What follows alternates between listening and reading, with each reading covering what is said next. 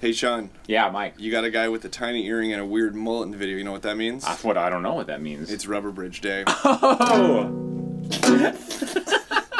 Rubber Bridge Day.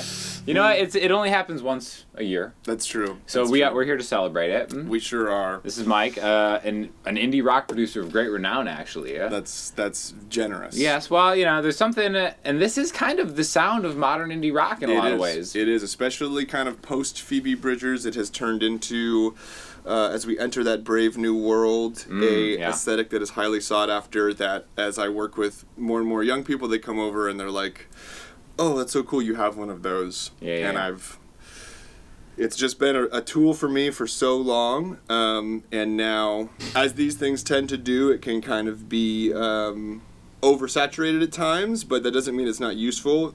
So why don't you just strum a little bit with this so that people hear it? And while you're strumming it, I'll talk about the resentment you feel in your heart. Because this has become such a thing, and Mike knew about it way before it was cool. You have a variety of these instruments, which we'll be going through, and talking about, and educating you on, and also providing an $8 hack near the end of this video that you can make your own one of these. Because that sounds so good. Thank you. It sounds so good. So the trick with it, you know, you're going to use it in any place that you might want to think about, like pizzicato strings or something like that. Pizzicato, what does pizzicato mean? Pizzicato is when that little like beautiful plunky sound when a string player is just using their fingers instead of a bow. So that would be like Dr. Dre Next Episode is a great example of like bing, bing, bing, bing. I was thinking maybe something more of like, you know, Beethoven as an Yeah. example. But Dr. Dre as well, you know. No sustain, just No like a quick pluck, yes.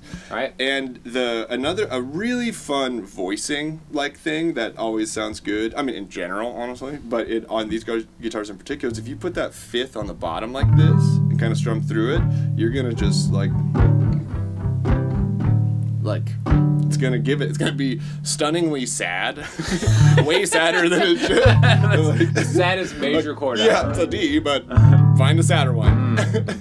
The saddest D in the land. The saddest D in the land. But yeah, so these are made by... These ones specifically that have kind of like taken the world by storm are made by a person named Ruben at a guitar shop in Los Angeles called Old Style. I think you should say Silver Lake, not Los Angeles. That's what the hipsters do out here. Tiny earring, you know? Yeah. It's big long jean shorts.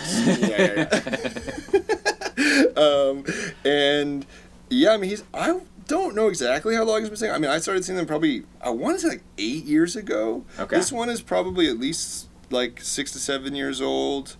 The first time I came across one was I saw Blake Mills playing one. Can I play that while you're giving this history lesson? Because I didn't. So I'm a Phoebe Bridgers Punisher fan. Yeah. Also a Taylor Swift fan. Yeah. There's a lot of stuff like this on the new Taylor Swift kind of stuff. And you see how it's like, especially finger style, like. And it sounds like you're muting it almost with your hand. You can kind of get that sound, but it sounds great, right? Yeah. And it's like a very. It's a unique, distinct sound that is clearly a guitar. Right.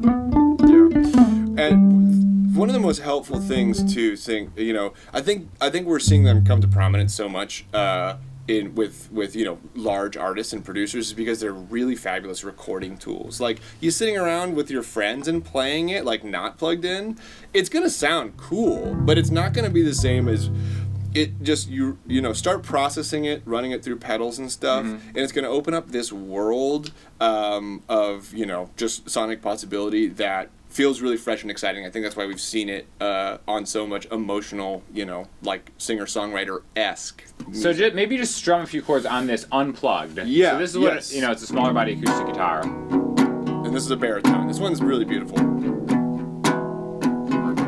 So you can tell it's quieter than a regular acoustic would be. But still, I generally see this on smaller body instruments anyway. Yeah, for sure. Right? And these also aren't regular strings. Yes, that's true. Yeah, so these are flat wounds, which just even have their... I actually technically don't... My understanding with the flat wound is it's a steel string coated in rubber. Just like a lot of rubbers going on here. Yeah. And then that deadens the sound even more. Like flats are really kind of like the Paul McCartney on his bass. He always had flat wounds. Sure, a lot of bass players use them. Guitar players use some jazz guys. I would say more than anybody else. But yeah, and it has just it has a totally different feel because of the flat wounds. Really, very little string noise. That's another thing that makes them very useful for recording. Dude, I didn't even think about that, but yeah. It's like almost none.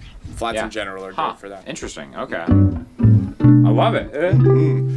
So yeah, I mean that's basically it. I mean, I know probably 4 years ago, they started getting a lot more popular. Sure. Among like professional musicians, and I think we've kind of seen them break through even more. There's been some profiles in, you know, some podcast stories, and I don't know, like LA Times maybe wrote an article about them, but as anything, as it hits kind of a bigger stage, they start getting really, really expensive. For sure. And I've seen a couple YouTube videos of people making their own rubber bridges, but the ones that I've seen, the homemade ones, they really don't compare to like the ones that you have, actually.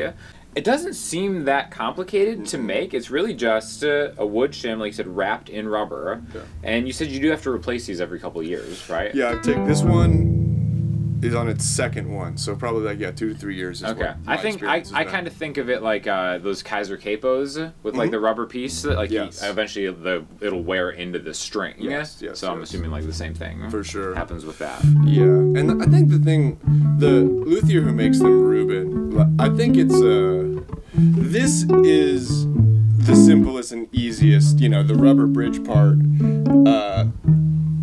You know, it's kind of the whole thing. You know, this plug-in's old, like vintage Tesco plug-in from like electric guitar from the '60s, and you know, it just puts it's what is it? The phrase, the gestalt of it. You know, it's worth. Sure. It's the sum of the parts is greater than the individual. You know, components.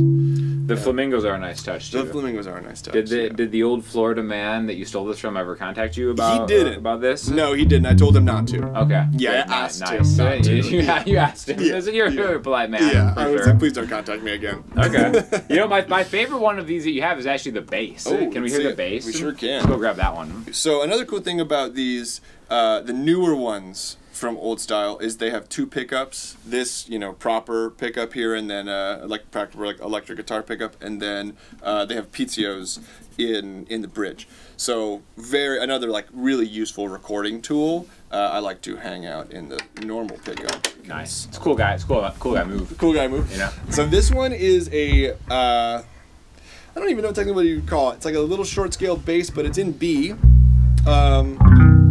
But this thing is a special.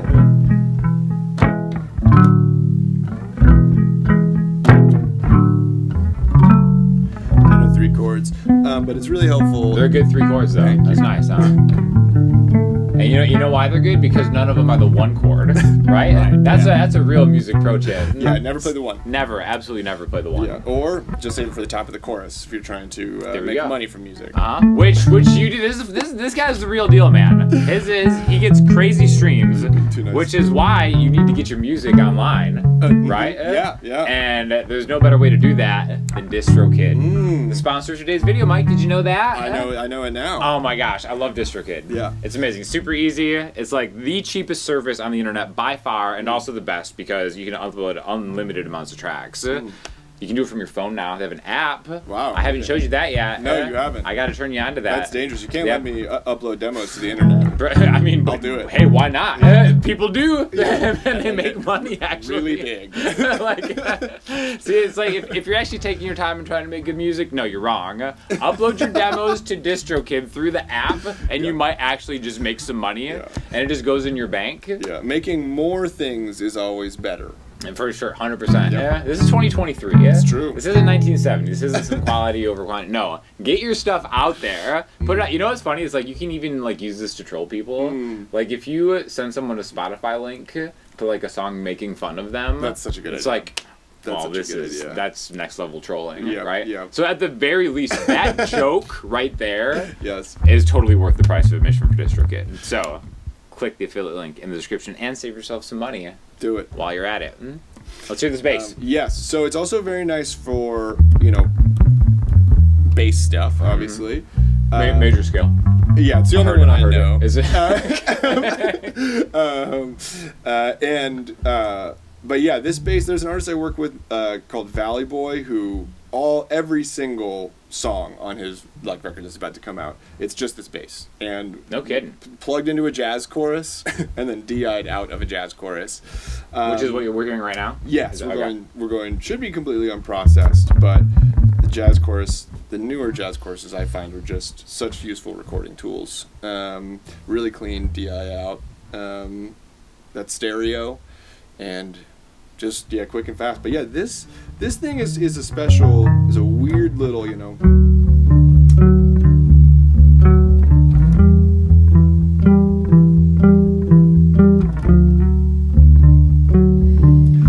It's just like it's just so gentle, yeah. but it has like that low end that I feel like there's no other way to get that, right?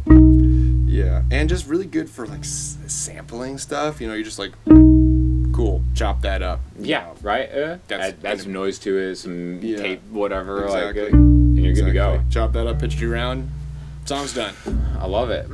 But in case you don't have, you know, like how much would this go for now? Do you have any idea? Because they're so popular now. Yeah, this one, I want to say this is in the ballpark of like six to 800, but he's making these more kind of en masse, so to speak, because these are just like particularly cheap, you know, recording kings, right? That he then goes and reworks, puts, you know, pickups in, that puts flats on them, and then you know, sells them for more. But he still makes the very cool old ones, and these are for the most part now like 1,000 to 1,500 has been my experience. And there's like a pretty long wait list too, I think, right? Yes, or at least there was last time I looked into it. Yeah, they're usually. I mean, whenever I go into the shop, there's always some. But honestly, that might have changed just by the nature of how popular they've gotten in the last like 6 months. And even then, $1,500 is not an inconsiderable sum of money. No, it's a lot to drop. Yeah. But we found an $8 hack. Whoa. I found this on a YouTube channel called Audiohaze that did. They tried to like clone one of the Phoebe Bridgers songs and kind of go through the production of it, and it's actually a tennis racket vibration dampener that is just somehow cut to the exact width of a string set. So we're going to show you that next. You want us to do that on an electric guitar? Yes. Want to check that out? All right, so this is a Babylon. What is this called? Vibrakill Comfort Dampener. Yeah. Vibrakill. Vibrakill. Great. In the good way, not the bad way. No. Not the way that all my friends are like, dude, please stop Get doing that Vibrakill out of here, man. Don't tell him about the party. Yeah, no. My name is Michael Coleman, colloquially known as Vibrakill. Vibrakill. But Sean showed me this, oh my gosh, I want to say like a month ago. Yeah, probably like a month ago. And he was so kind and left it here, and it has been on probably half of the songs I have done since. It's been so incredibly inspiring. I mean, not even to me. I actually don't even know if I've played it, but artists who've come in, they just pick it up, and they just, they're stunned by it. And especially running it through effects. Like this, you know, you hear it, you get the vibe, but like I was saying earlier, when you start processing it, that's when the stuff like shines, when this type of dampened guitar shines. Should we show them? Let's do it. Yeah, for sure. I love it. So Mike is going to be on the pedal board. I'm just going to be kind of plucking away. All right, check it out. So this is a Calibrate Echo Rec. Takes delay really nice. All right, check that out. I mean, obviously, reverbs are gorgeous. I know this is funny. I'm a disciple, or I proselytize the BBE Sonic Stomp. Yes. I love it, especially live. I think it does really special stuff to guitars. All right, check this out. Throw through a whammy.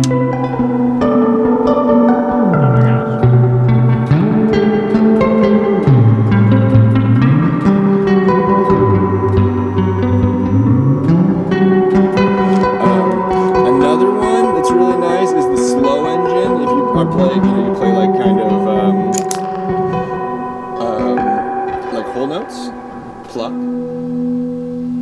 really usable, kind of like A drone. drone, yeah, or even play chord, like pluck chords. Yep. Like so usable. Obviously, you know, it's not chords isn't gonna be bad. Freeze pedal isn't plugged in, but really good pedal. But let me listen to that. Now let me ruin it. That's That's so cool. That's so cool. Yeah.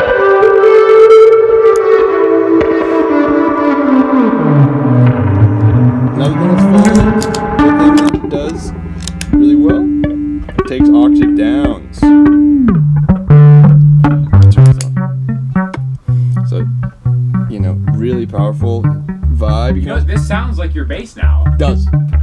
Yes. Right? Listen how low that gets to.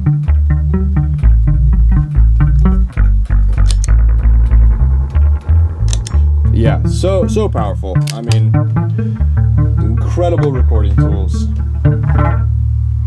So you can get this sound for $8. And again, so what are the drawbacks between this? So now you've spent some time. Yes. It can't be just as good. No, right? it's not. The intonation is a problem at times in Sure. certain parts of the neck.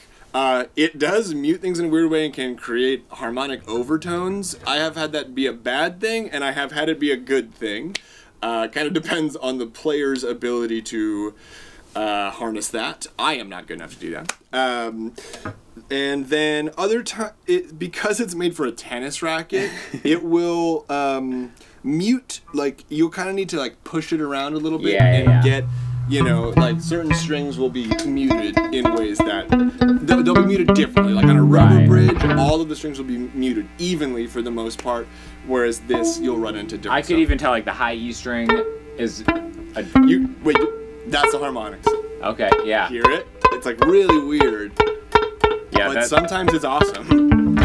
Yeah, and also like because you know when you think about it, it makes sense because you are just raising the strings ever so slightly above the saddle, so yeah, it's not ideal, but it's so, I mean, like, I can't. It's incredibly usable. I'm using it like for $8. Yeah, come on, yeah, all the time. But what's the dirty trick on the $8 thing? Don't they ding you for shipping or something? This okay, is what, I got so annoyed. You want to rant? A little mic rant? Let me rant about a tennis company on a music channel.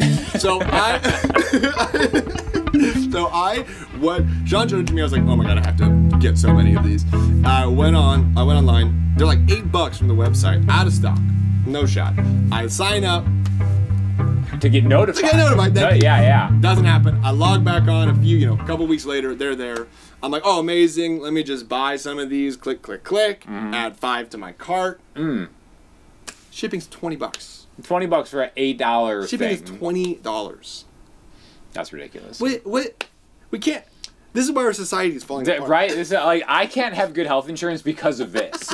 Right? Yeah. I have a lot of ailments currently, which I'm doing a good job hiding. He really is. But you know, because of the $20 shipping on the belly. But so wait, so when you order like 5, it's the same shipping? Oh, sure is. Okay, all right. Wait. So that's why I bought so many. Okay, so get them and give them out to your friends. That's what I did. I bought 5 and I only have 2 left. I've given them to because they work with. what a cool guy thing. Right. Be like, yo, put this on your bridge.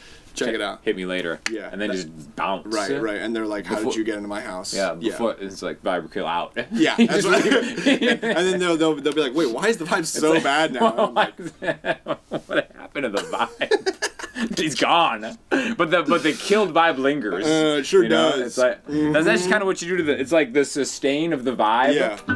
When gone, I'm around, instant. No shot. Just out. Yeah, the vibe gets down to 30-second notes.